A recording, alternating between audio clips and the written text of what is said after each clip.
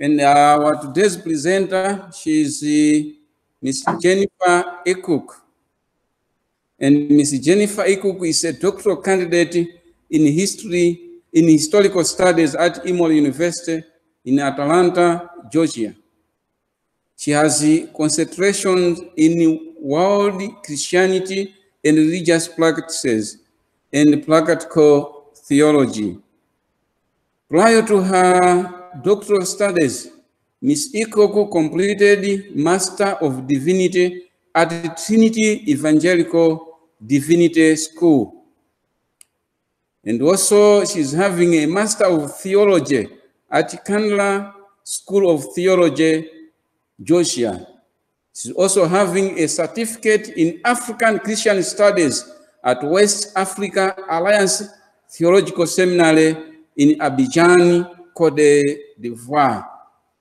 And she previously served as a director of college ministries of Presbyterian Church of USA, many outside Chicago, Illinois, and she has also worked with the Gruppi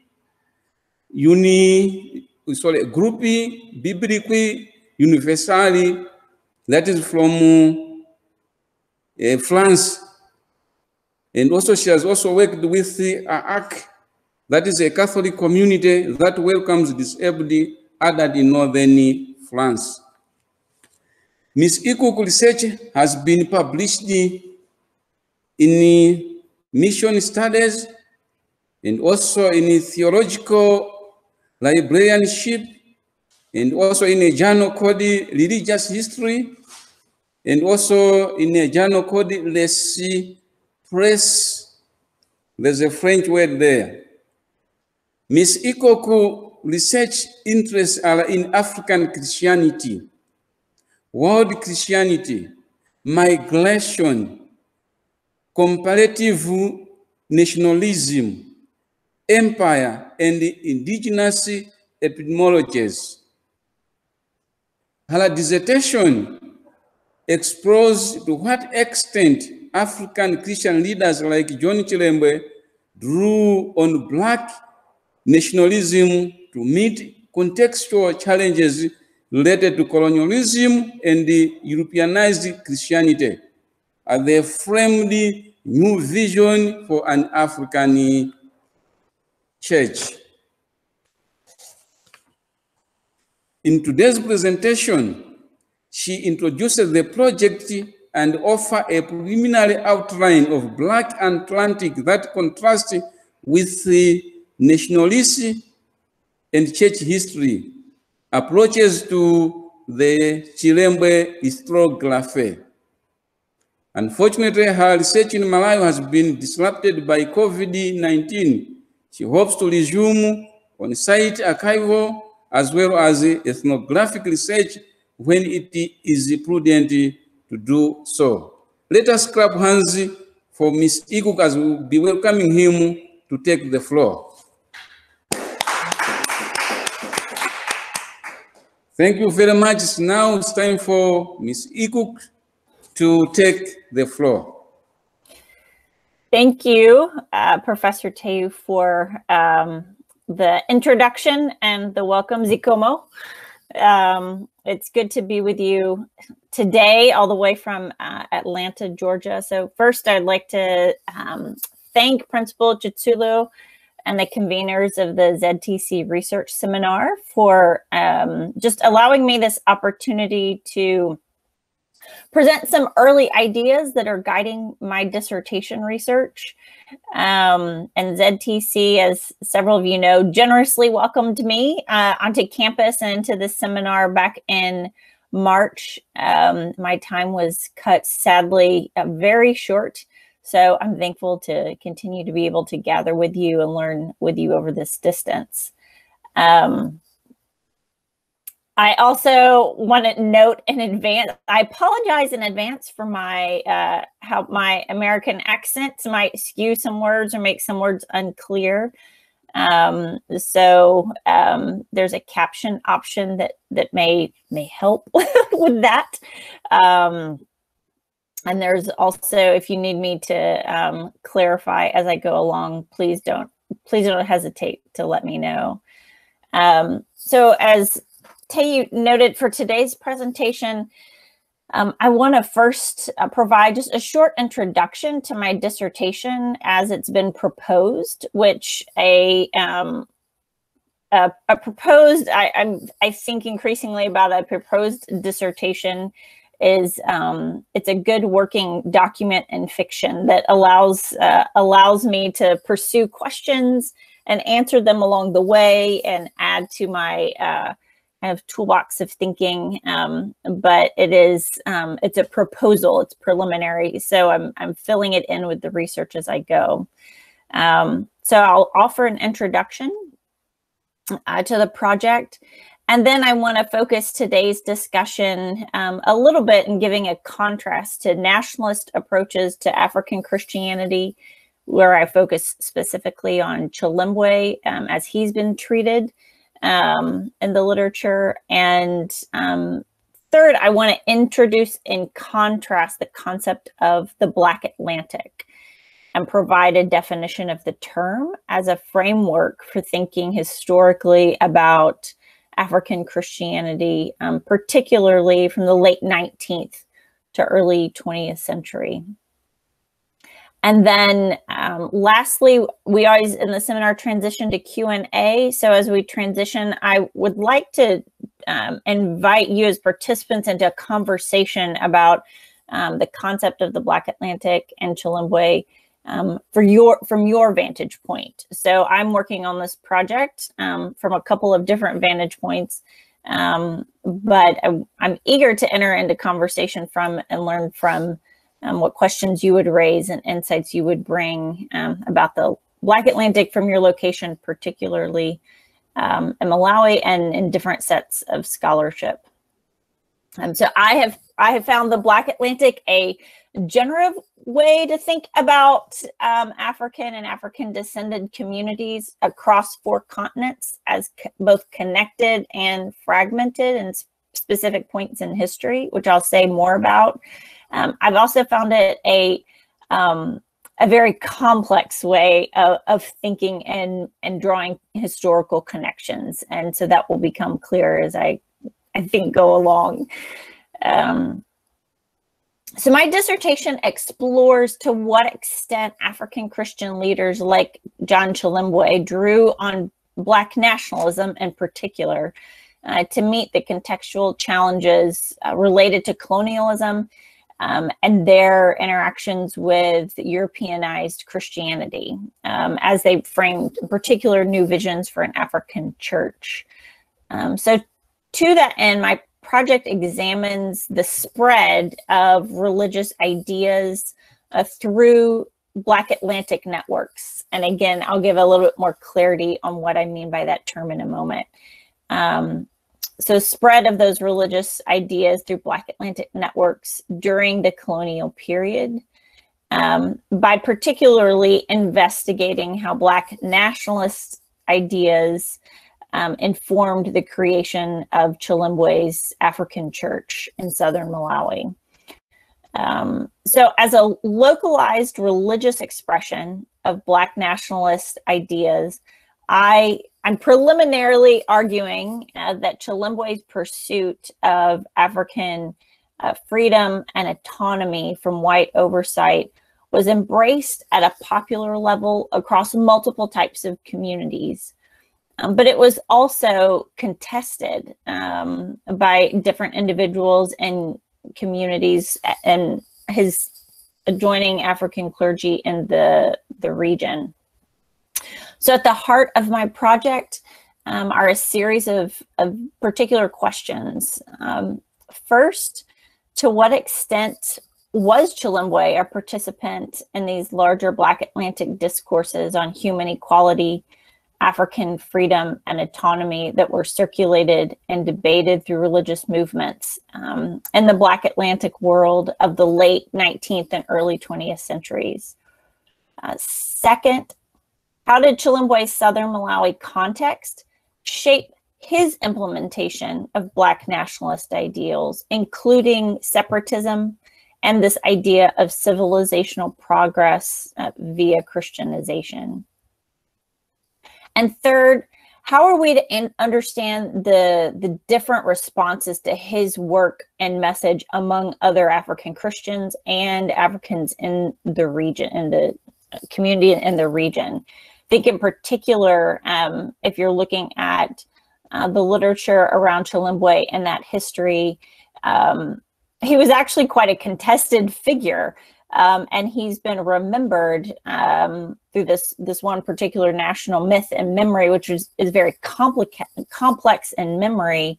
But in his particular moment, he was not altogether readily accepted by all. But yet, as we know, a number of people found his mission and schools a compelling form of Christianity to participate in. So I'm particularly interested in how he kind of set off both prior to establishing his mission, how he was a part already of a local landscape of debates and conversation. But I'm also interested in how, as he developed his church and mission, he really set off a series of debates and conversations in the region, particularly about religious ideas and about Christianity and the nature of colonialism and Christianity and African experience.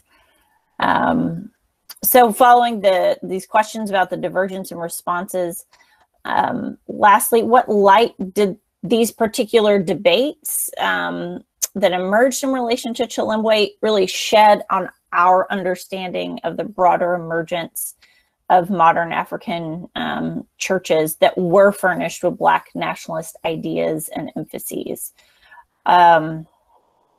So my project is really working to disentangle Chilembwe from what's called the nationalist historiography and mythology, which on the ground there, you know, is a much more complicated matter than one story. By particularly teasing apart this idea and this notion that has been significantly debated in African historical scholarship, but nonetheless hasn't been applied to the study of Chilembwe. But teasing apart this framework that assumes kind of this progressive and continuous movement of on the one hand, disintegrating colonial empires, and then quote unquote newly self-conscious African societies into nation states. In particular, I'm quite interested to understand not only the political dimensions of Chilembwe's work and other African church leaders. I use Chilembwe as a case study, but really, how did religious ideas motivate him and form his vision, such that this idea of a political nation state was actually a very perhaps distant notion and not something on the radar in the way that we think of it today. So in order to do that, my study expands our understanding in particular of how transnational religious movements were able to furnish concepts to individuals and communities that they could then refashion at local levels of practice and debate. So to that end, my study is really working to stress the participation of local African communities in South Central Africa, their participation in these larger Black nationalist initiatives that are often treated in this time period as particularly North American and African American phenomenon. But in Chilembwe, we find, and a number of other African Christian movements and churches, we find them really taking on different concerns within the colonial context and apparatus. So the nationalist historiography, and I don't want to spend tons of my presentation time here, but suffice it to say, the nationalist approach to Chilembwe has upheld particularly African agency in a way that earlier histories did not, right? So individuals were treated as passive recipients of Christian ideas or of subjects within the colonial apparatus and frameworks, and nationalist historiography, and particularly George Shepperson and Thomas Price's treatment of Chilembwe challenges that notion and puts Chilembwe and members of his mission, and particularly of his uprising, front and center in the history. And that's an incredibly important contribution in these nationalist approaches. However, what they tend to do, from my perspective, is, and I'm still in the depth, still plumbing the depths. What they tend to do is put forward political ideas that can overshadow how religious ideas are working at this moment, and they can prioritize the politics over the religious, rather than thinking with religious ideas about political change. And there can be ways in which nationalist approaches prioritize institutional approaches to religious movements and to church history in general. So I'm interested in not only Chilembwe as a person, but in the broader kind of popular dimensions of his movement, because it was not what has been drawn out by Shepperson and Price and others, is that while his mission certainly and his uprising certainly drew from, we know, figures at Blantyre Mission, others who had come out of these other missions, there's also a significantly popular, widespread dimension to it, particularly as I've looked with women, with Lome immigrants, that has been kind of less front and center of our imagination of Chilembwe and his mission. So this Black Atlantic, so when I'm talking about kind of, here's some of the gifts and the contributions and the limitations of the nationalist approach, and contrasting it with the Black Atlantic. What I want to say first is that I'm trying to use the Black Atlantic to think differently about African Christianity in the colonial context. And some of you may be, as a historian, I'm very familiar with the ideas of Lamin Sane and his Translating the Message, where he's working particularly on language and culture as a vehicle for of renewal and social change. And his ideas have been very influential to me in how I'm thinking both about world Christianity writ large, but Chilembwe and the movement of Black nationalist ideas in the Black Atlantic world. So there's no, I think what Sane kind of has helped me get at is that there are ways in which to tell stories of African Christian churches, particularly in the late 19th, early 20th century, through multiple lenses, when I'm looking at it both from a global and local perspective. And the Black Atlantic really helps me get at this global dimension of a local movement. So there's no kind of one right way to write this history, but there are lenses or approaches that allow us to see a person or a phenomenon or community from different points of view and to provide a new interpretation. So I find Black Atlantic is one fruitful way to do so.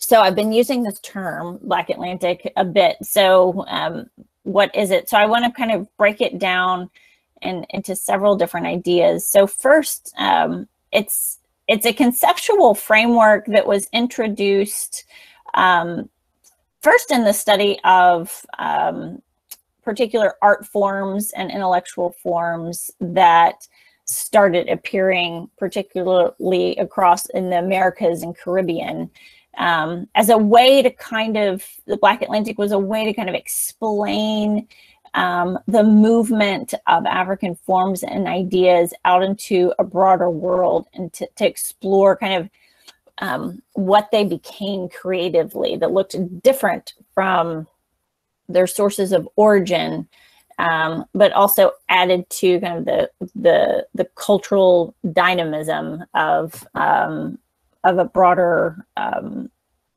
North American Caribbean world. So that's where the term kind of originates. It's in this book called Flash of the Spirit by Robert Thompson, who was an art historian. But the idea really picks up, the idea of the Black Atlantic really picks up speed and weight and import, particularly in this 1993 publication by historian and cultural critic Paul Gilroy. And what Paul Gilroy wants to do is show that kind of the nation state has been much too determinative, too strong in how we have thought, particularly about Black communities and African American and African communities' intellectual contributions. And so the nation state is kind of always the end, and it's the point of imagination.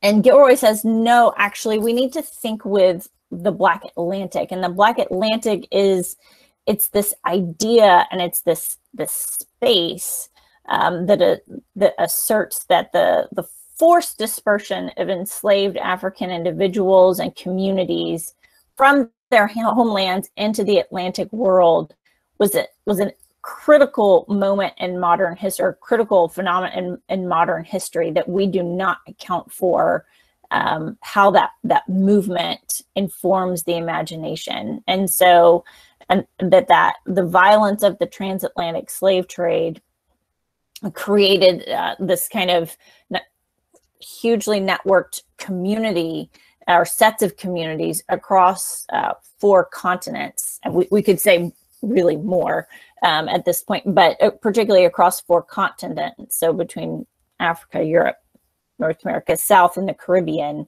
But that this slave trade was disruptive, but it wasn't disruptive in a way, and it was violent in a way that destroyed communities, but it didn't leave individuals without resources to rebuild and to rethink and to refashion themselves in the modern world. So he's arguing for this idea of how do we think much more in a much more hybrid, well, he uses the language of hybrid, so in a much more culturally hybrid or mixed way about Black communities' contributions intellectually, artistically, etc., in the modern world. So the Black Atlantic foregrounds the histories of Black individuals and communities' experiences in a way that challenges political nationalism as the primary way of forming identity, of forming consciousness, of making meaning. So then the Black Atlantic is also, so the Black Atlantic is many things. It is not one thing. So it's a conceptual framework. It's also a geographical construct. And by that, I mean, the Black Atlantic symbolizes this movement of people, ideas, and goods in which Africans and African diaspora communities participated or were forced to participate through the slave trade in a way that really muddies our own sense of national and ethnic and linguistic boundaries. So so that's one dimension. As an idea, so the Black Atlantic as an idea asserts, as I noted, it really asserts that the forced migration of enslaved African individuals and communities into the Atlantic world made particular contributions to the collective and global experience through the trauma of that dislocation. And that trauma and that dislocation continues to show up, I would say, to pulse within the structures of the modern world. And the Black Atlantic also as a historical reality draws critical attention to the many experiences of both African individuals and communities and African diaspora communities in a globalized world whose experiences are marked by violence, by loss, by death that was instigated through both the transatlantic slave trade and then right as the abolition movements then transpired toward these colonial frameworks. There was within that this creativity and resilience and flourishing of communities on both sides of the Atlantic to make sense of life and themselves within in relation to both the dislocation of the slave trade, but also the violence of the colonial system. And lastly, the Black Atlantic has really been used. So it intersects with a lot of other ideas that are being generated at this point in time in the early 90s, mid 1990s. It's this theory of cultural hybridity. So by cultural hybridity, I mean, the Black Atlantic gives us attention to the ways in which ideas, practices, religious movements are not just one thing, they're many things at one time.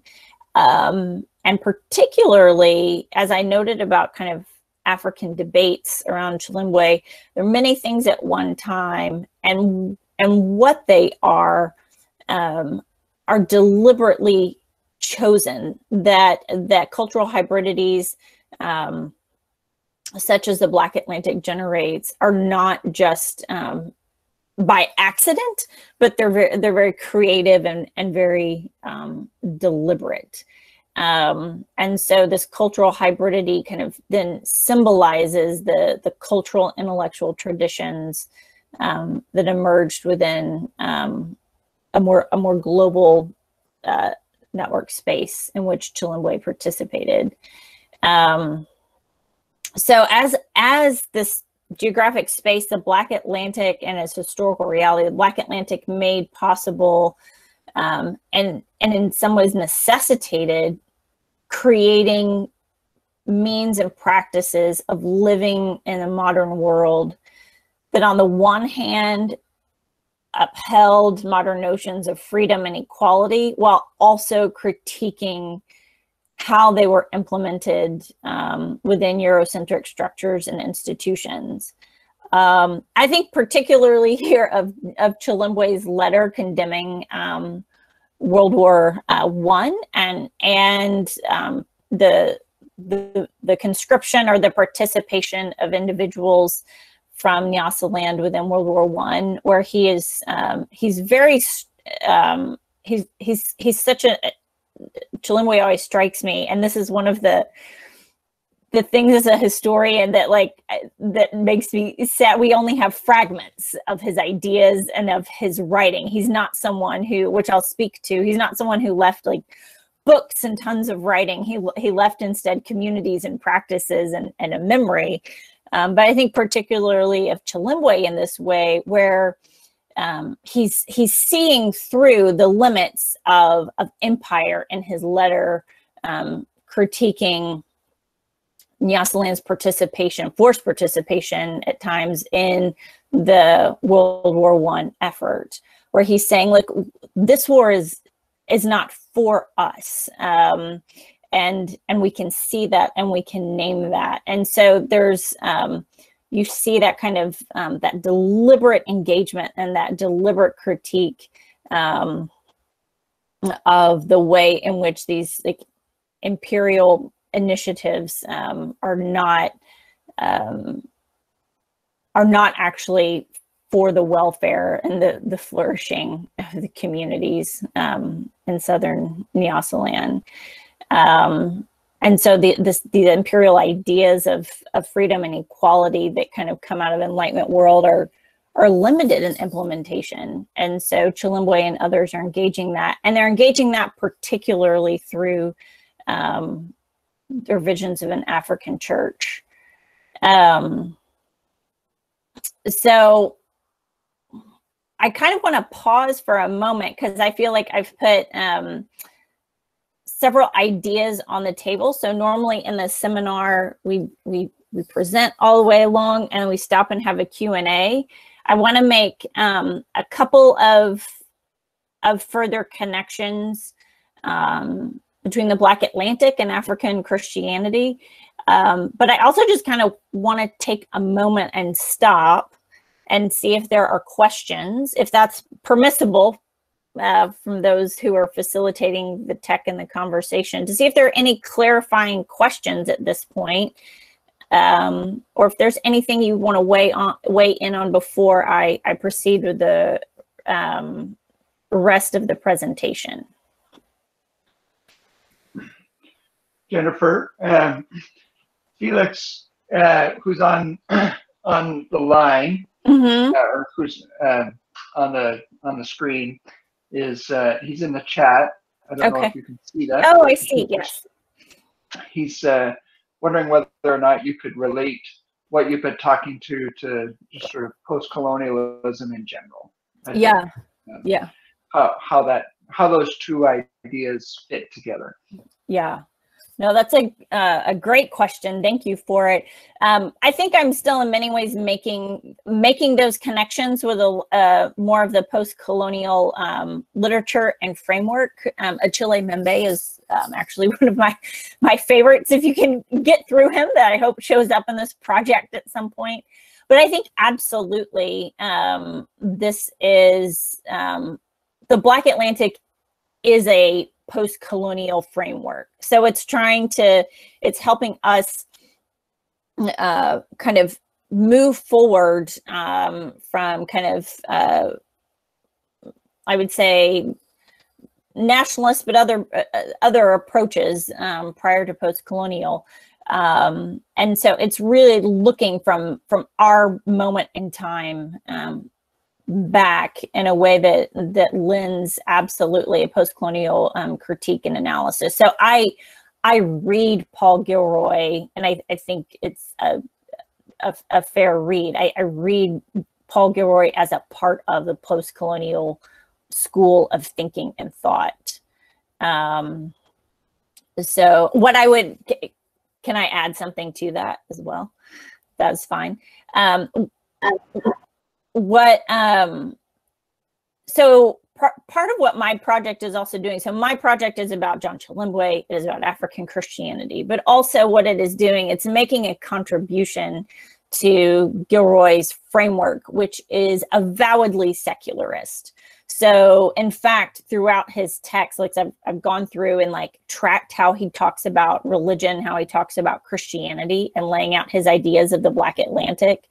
Like, Christianity and religion is always something you have to get past to move beyond. So you see where even Gilroy himself is really dependent on these Enlightenment ideals of religion as a thing we have to put behind us in order to move towards a more free, autonomous society. And what I mean, we know, and I think we could agree on, but from different points of view, is that particularly in this late 19th, early 20th century, religious ideas are being utilized and mobilized to argue for African freedom and autonomy. So there's an independent church movement that's percolating in North America, as much as there are independent church movements that are circulating in the African context. So bringing those together is something I'm trying to do, I'm trying to scratch the surface of doing. This is only the beginning. So I think often our post-colonial perspectives don't give religious communities and religious ideas the weight they need and the critical attention they need in terms of both their resilience, but also their fragility to do what they purport to do. So I'm taking your question and going a step further with it. So thank you. I appreciate that. Thank you very much, Jennifer.